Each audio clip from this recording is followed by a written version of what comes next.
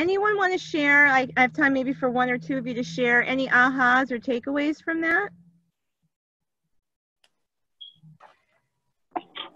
I think for me, it gave me a real boost to get out there on social media and to create video and just put myself out there. That's great. Monday morning, as soon as I finished the call, I started recording videos. So thank you.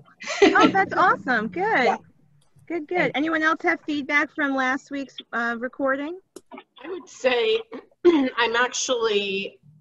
I'm more on target to where I want to be than I give myself credit for. Yeah. Oh, that's I went awesome. through those questions, and I went through them 3 times during the week just because I questioned myself. And I said, no, I'm there. I'm doing what I should be doing. That's fabulous. Good for you. Congrats. Yeah, thank you. Good. Well, I'll ask for ahas, you know, throughout our process because it helps to process it for yourself and also for other people. And certainly it does give me a little validation to know that information I'm sharing is helping someone. So I appreciate that too. Right. And if you're joining us for the first time for Monday Morning Mojo, I was just inspired to reach out to people in a bigger way. As you know, I'm a coach, and my passion is to help people really live a big life and to look at things from a different perspective so they can achieve bigger goals and do so, I think, faster and easier than if they were to do it alone. And so I think with everything happening in the last several months with COVID, you know, and having conversations with people I work with and some clients, you know, it made me realize that there's a lot of opportunity right now, and I wanted to create a conversation around it.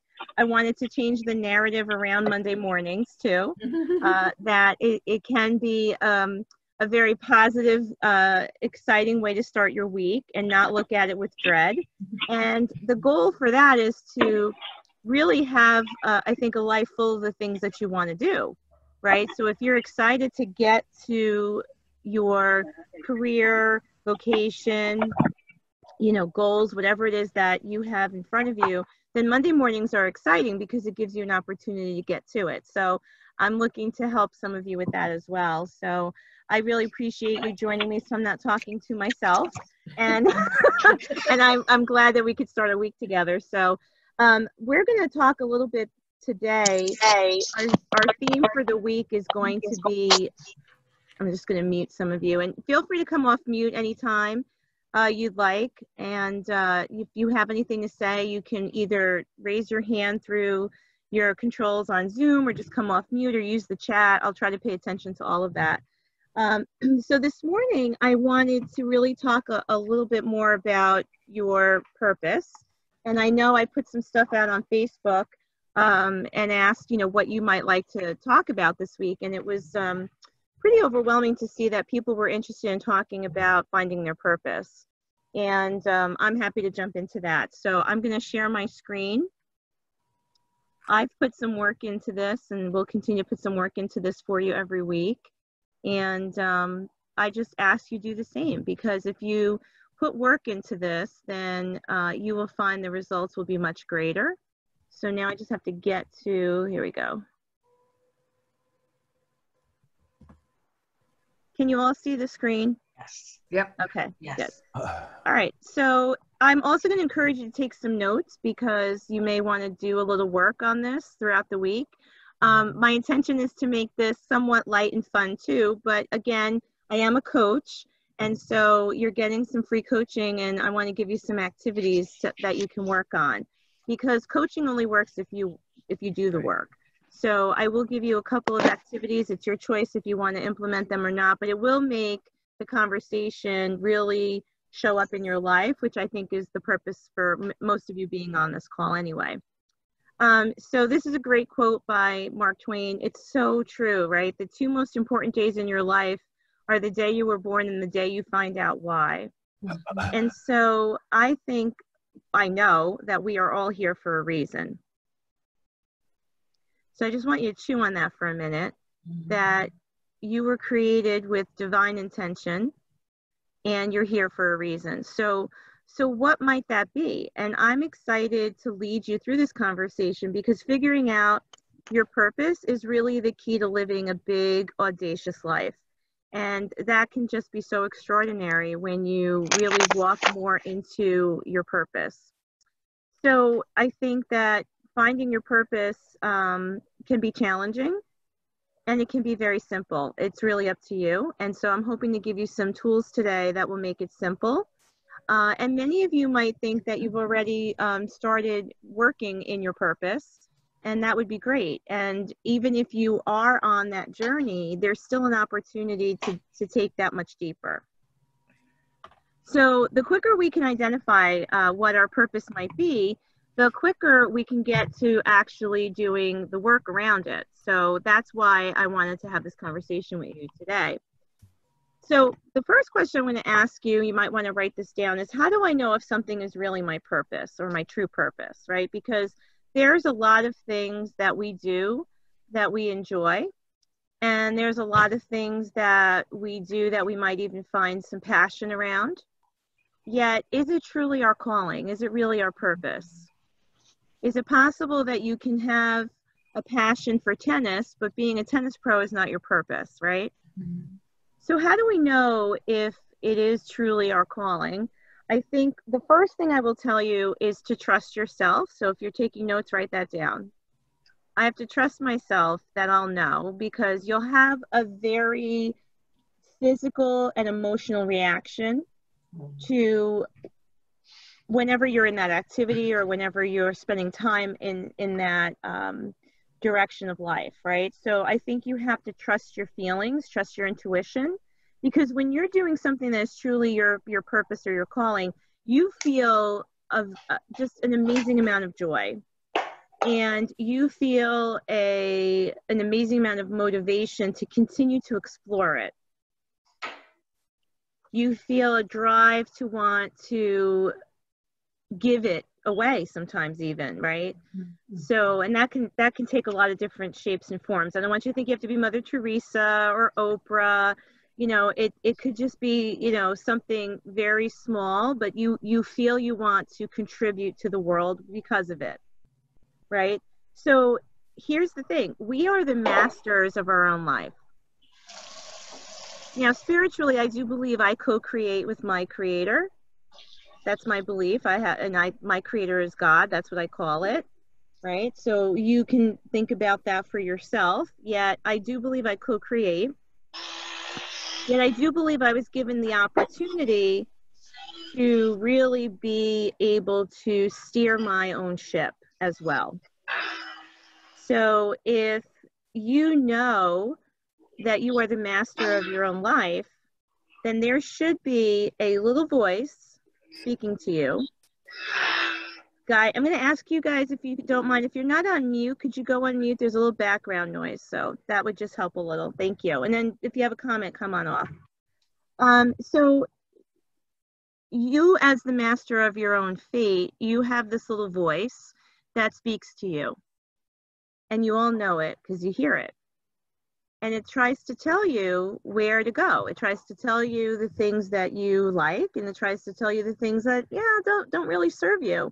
So I think there's an opportunity to listen to that little voice, because you can create your own reality. Write that down. You can create your own reality. So if you feel that you're not on the right path at any time, you can change it.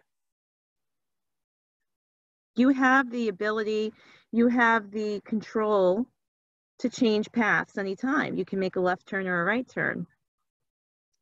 And so by listening to that intuition, that little voice, you can make those decisions. So here's what's so exciting. If you have the power to change it, you also have the power to create it. So this is your opportunity right now to discover more of what your passion, where your passion lies, and where your passion lies is where you'll find your purpose. So where your passion lies is where you'll find your purpose.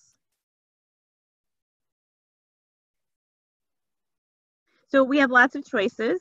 This is also an opportunity for you to examine, what are some new opportunities that lie in front of you, right? Because if we have the power to change it, then we have the power to really create whatever we want in our life. So first we make a choice, and then the choice really makes us. So it starts with acknowledgement and awareness, right? So before we can get to better, we have to get to different. So in order to discover and align yourself with your true purpose, we have to discover more of what drives us. You have to discover more of what drives us. So doing things that bring you joy, as I mentioned before, and maybe this is an opportunity to take a little self-assessment and ask yourself, do I spend my time doing enough of the things that really ignite my passion? Do I feel excited and motivated? Do I feel driven? Do I feel like this is something that I want to do more of? Do I feel like I'm working in my strength zone? That's something else to examine. What are your strengths? That would be another key to finding more about your purpose and your passions, right? Because when you work in your strength zone, amazing things happen because it's something that you're really good at. So you can excel, you can find creativity, you can find motivation, you can be really excited to want to develop more of that skill or art or whatever, you know, it is that we're talking about. So working in your strength zone is also super important. So you may want to take a little time today to journal on that and just ask yourself, what am I really, really good at? Like something that I can do without a lot of effort, something that, you know, I get really excited about, interested in learning more about. Put your attention there. Because remember, where you put your attention will grow. So as a coach, I coach to people's strengths and help them accelerate in that and sharpen the tools that they have so that their strengths become greater rather than helping someone really overcome their weaknesses. I think that it's an opportunity for you to look at where your strength zone is. I could not have this conversation with you about finding your purpose without talking a little bit about your imagination. And it saddens me that as adults, we don't talk about this nearly enough. So think back to when you were a child. What were the things that you dreamt about?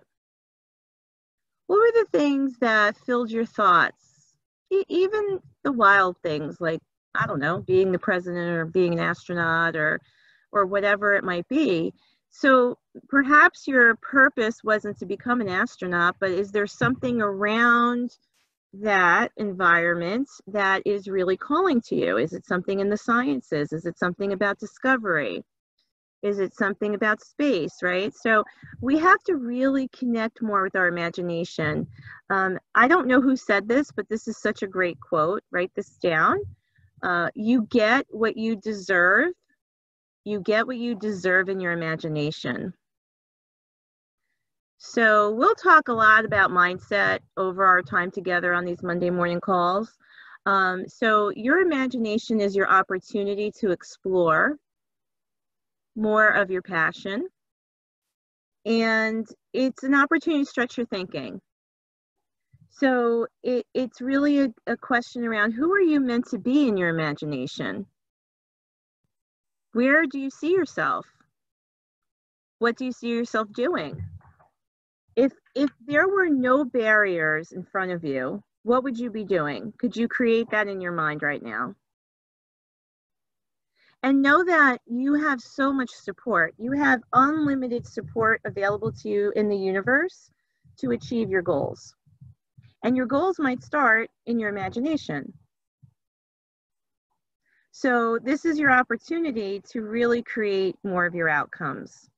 So what we build in our mind first can show up in our lives next. It does take courage to do this. I will say this is not, this is not a light task. This takes a lot of thinking. This takes a lot of feeling. It takes examining your life.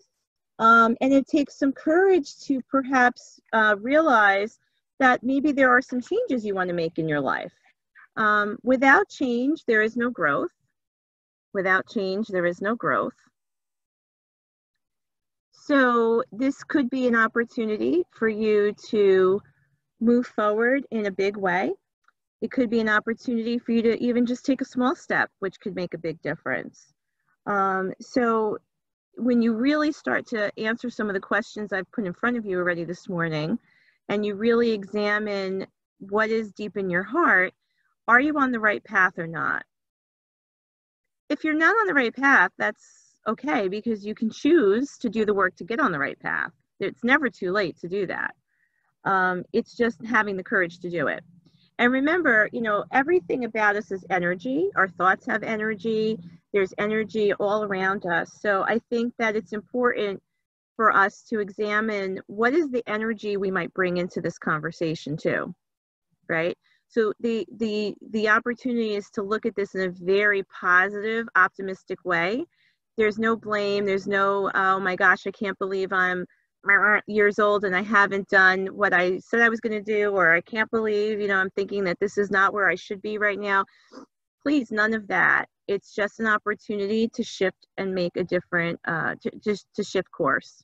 And it's never too late to do that. And I could name countless people in our history who have found success later in life, and who are much older than any of us. And if they hadn't done that, we would have missed out on something, right? So your opportunity is never, it's just never too late. So I'm going to give you a couple questions to work through, and a couple ways to examine whether or not you're living your purpose. One last thing I just want to talk about to prepare you for the work is this conversation around your comfort zone. Because in order for you to really pursue this goal of finding your purpose, you have to be willing to step out of your comfort zone. And you have to also acknowledge that, according to this graphic, what I believe to be true is that it's not just jumping out of your comfort zone into your, perfect life or growth zone, as you see here. There's a few other levels to get there. So once you step out of your comfort zone where you really feel safe and in control, it's going to be a little bit scary. So we do know that there's a fear zone around that. So you may, temporarily feel a lack of self-confidence. You might be affected by other people's opinions. You may find excuses as to why this isn't a good idea. So if I can share a personal example, 10 years ago, when I made a decision to really answer this calling I felt I had on my life to be a coach and a speaker, I was working as a marketing manager for a company. I'd been there for 8 years. And so I was doing well, and I was in a comfort zone. And I stepped out and decided to start to build this business as a coach. And boy, the fear zone, showed up fast, because I started to second guess my decisions. There were some people around me who were like, "You're going to do what? People pay you for that?" All kinds of stuff, right? My family didn't understand it. And I just had to push through that so I could get into the learning zone, because that's where I was able to deal with the challenges and the problems head on. I was able to develop my skill set more as a coach. I was able to extend that comfort zone. And then you have to move into the growth zone, which is where I believe I still am, which I don't think I'll ever leave, right? Because we're always growing. But this is where I found my purpose. This is where I was able to set new goals. This is where I was able to really grow and develop my purpose, which is to inspire other people simply. But I feel like my purpose is also to be a teacher. And when I was a small child, in my imagination, that's what I saw, myself being a teacher and myself being some sort of a performer. So I don't know. I guess that's what I found to be, true today. With technology, I'm not acting for you. This is genuine, but I get to, have a little bit of a stage and reach out to more people. So I've just kind of adopted that as, I must have had that ability in my imagination. What was yours? What was in your imagination? Does it have some relevance to where you can go today? So this comfort zone is important for us to understand, because we do tend to feel safe in here. It does serve us somehow. It keeps us back. And your comfort zone is trying to create an environment where you believe you're protected. But in doing so, you're shutting yourself off from opportunity. So in really doing the work on finding your purpose, this slide is really important. You're going to have to really get comfortable with being uncomfortable, pretty much.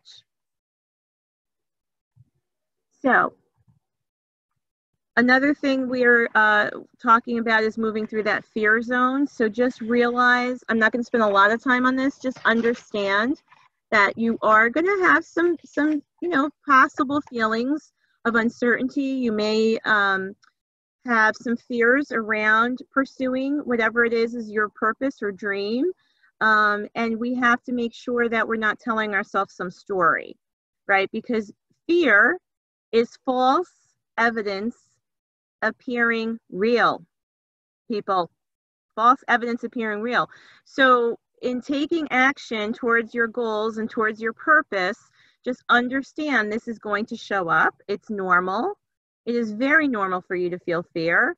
What is not advisable is to stay there, right? So we have to move through it, and we have to figure out how we can overcome that and build our self-confidence around it. This particular topic, I think we're going to spend some time on one morning, just because everyone experiences it at one point or another. And I think that, for some of you, you might need a little support on that, whether it be a coach or a peer partner. But I did just want to mention that this is going to show up. All right, so we know finding our purpose is like finding that compass. And here's what I wanted to get into. I'm going to share this slide on the Facebook group in just a little bit. And this is a Japanese example that I really like a lot. Excuse me, like a lot. I found this a while ago. And it's called Ikigai. And it is a diagram that shows the intersection between 4 main areas of our lives: what we love, what we're good at, what we could get paid for, and what the world needs. So think about that for a minute. Would that not be living your purpose and finding some passion, right? So what do you love to do? Your passion and your mission are a part of that, as you see here on the slide. What are you good at? That may show up in your profession and vocation and how you could get paid for that. And what does the world need? So loosely translated, this word ikigai means a reason to live.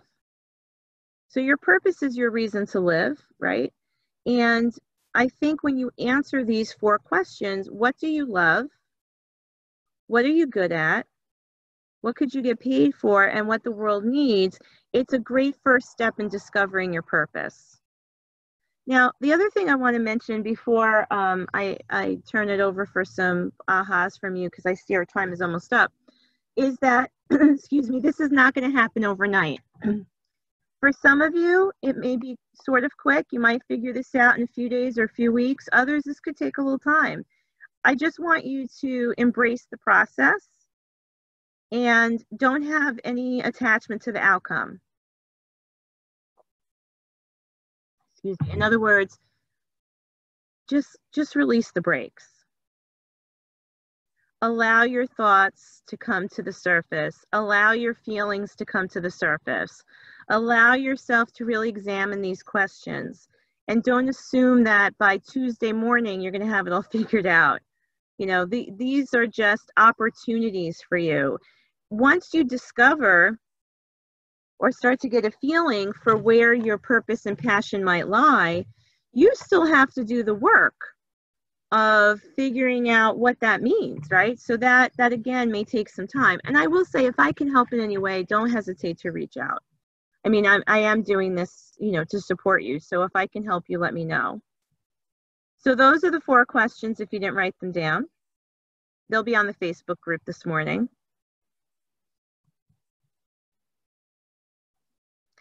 And the last thing I want to talk about before I hear from you all is values. So I put a lot into this morning. This could be like a 3-hour workshop, honestly. But I tried to pack a lot of content in here because all of these factors are so important in really doing the work. And so the last thing I wanted to mention to you this morning is values. So values are the rules you live by. Values are the rules you live by. they're shaped by your beliefs, right? So therefore, it just goes to say that if you change the way you think and your beliefs change over time, you could have a different attachment to values. You could prioritize your values differently. So whatever you identify today as your core values could change, and that's okay. All right, that's fine.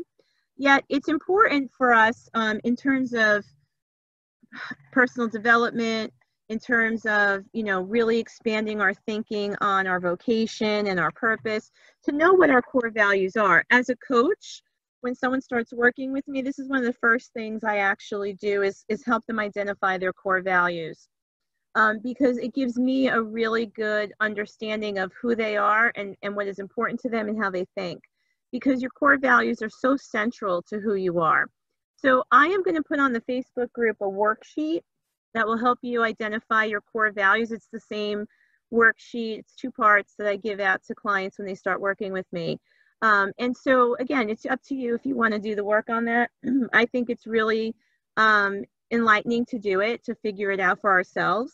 And I think when you do, you will understand so much more about why you do what you do, because it really shows up. It's really kind of clear when you figure out your core values. Okay, so here's where we're going to wrap this up. So if you would like to really take this conversation to a higher level and do some work, here are your action steps for the week. The first one is kind of a challenge I'm just going to give you. I'm going to challenge you to find one way that you can step out of your comfort zone this week. Find one way you can step out of your comfort zone this week, just to start stretching that and thinking in a different way. The second thing that you might want to work on is just examine a little bit around fear and what could be holding you back, if anything. Just be aware of that, especially when you do the next assignment, the next 2 things, which is the values exercise I'm going to send you and answering those 4 questions to determine your ikigai. Because when you do that work, some fear and some doubt may come up. And I just want you to just be aware of it. And a lot of it is, you know, just journaling. If you're keeping a notebook on, you know, the Monday Morning Mojo calls, you know, that will help. Okay. All right. So let's find out how we did this morning with all of this content. I know it was a lot. I'm just curious. And if anyone needs to jump off the call, it is 8:01. I have no problem with that. But if you want to stay on, I know last week we had a little chat after. So any thoughts or ahas, takeaways? Was this helpful for you? Who wants to give me some feedback, and the rest of the group, just come off mute.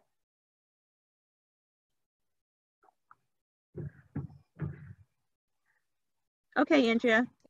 Oh, Michelle, go ahead, and then Andrea.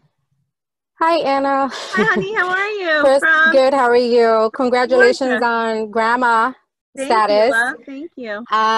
So no, this was great. I think that I'm not struggling so much as to discover my purpose, because I think I'm kind of there already. But I think where I am is just kind of figuring out what are the next steps, because I think that where I've been is where I needed to be to get to me, to get to a place where I can expand, more of the things that I can do.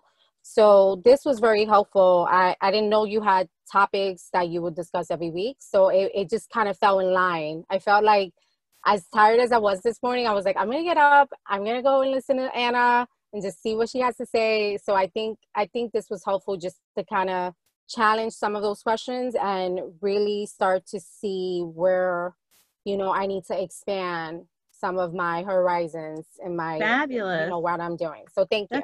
Oh, you're welcome. I'm so glad you joined us this morning. Fabulous. Yeah. Thank you for having me. Of course.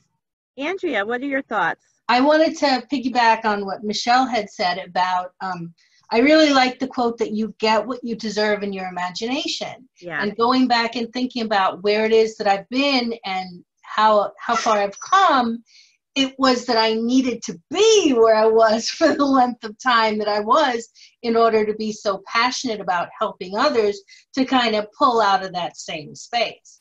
So I really appreciate that. Thank you. That's awesome. Awesome. Thank you. Yeah. Anyone else have some feedback or ahas? I'll Stephanie. share. Oh. Sure. Oh, Karen. Oh, let's hear from Stephanie first, then Karen. I would say that I have a lot of work to do around fear. Okay. Maybe not as much as I think I do, but I'll be interested to see what you're sending, because I've felt this way, that I know what I want to do, and you know, not as an excuse, but as a single woman who's running a household, my mom lives with me and I'm her caretaker. It's there's a lot of fear around stepping out of that comfort zone. Although right now, given the circumstances, I'm laid off. I also am sitting there saying, all right, God, I know that this is like, you're setting me up for my next step, but I still, when you said putting the brakes, that's exactly what I do. I stop. I'm like, I won't let myself go that far. Yeah. Yeah, no. And so if I can say, Stephanie, thank you for sharing it. You have to probably learn to trust yourself a little bit more. Yeah. You know, and if I can help, let me know, reach out. And even if you start to pump the brakes a little bit, you know, ease into that too, and then release the brakes. You know, it's about making some progress. Remember, not perfection. Right. Thank you. Thank you for sharing. Karen, what were you going to say? So it's so funny that Stephanie just went, because that's exactly what I'm dealing with, is the fear aspect. You were not alone. Yeah. So it's just, it's difficult. I mean, I left my home state a year ago and I moved 1,800 miles away, and I'm starting over in a brand new profession that I've never done before. And there's a lot of self-doubt where I was I'm going to be 50 this year. I was so comfortable in what I was doing in New York, and I was good at it, and I've had confidence in what I did. And now I'm here in the state of Florida, which is absolutely beautiful and lovely and just delightful. But with a new job, it's like I don't have the confidence anymore because it's new. So it may be new. What I feel I want to say to you, Karen, is you have transferable skills. You have not only experience and skills that can transfer into this new direction that you're moving into, you also have gifts. We all have gifts that we need to identify and use. And that's being in your strength zone. So I'm going to encourage you, do a little thinking and writing on these questions, and maybe even play the recording back. All of us have fear. I do too sometimes, you know, and like I said earlier, it's about moving past it. And the only way to move past it, you can't just think your way through it. You have to action. You have to take action. Right. Right. Because thinking is one thing, but we have to do something. So so I appreciate you sharing that. I would just say to examine some of the transferable skills that you have. Thank you. Anyone else have anything they want to either ask or share as feedback? This is great because when you share, you inspire each other. And that's part of what I wanted to create here, was a community. So I love that you're sharing. I think for me, this is perfect timing. I've been kind of like, I too moved from New York down to North Carolina, and I'm here almost 4 years in August. And I'm nowhere near where I want to be. And a lot of that is my fear zone is so huge. It's almost paralyzing. So when I saw that you were doing this whole motivational thing, and I love you, and I was always inspired whenever you had sessions and stuff in New York. And I kind of missed it because that was like, it was always food for thought.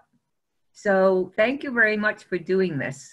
You're welcome. It's my on my part. Well, I'm sure you guys have figured out this is my purpose, right? So just doing this and contributing in some way is allowing me to live through, you know, my passion and purpose. So I appreciate you giving me the opportunity to do that. Yeah. Time for one more. Anybody else? Okay. I just have a question. Can you share the imagination slide? I'm not sure if you were going to share that one because I was writing whatever you had in there. Okay.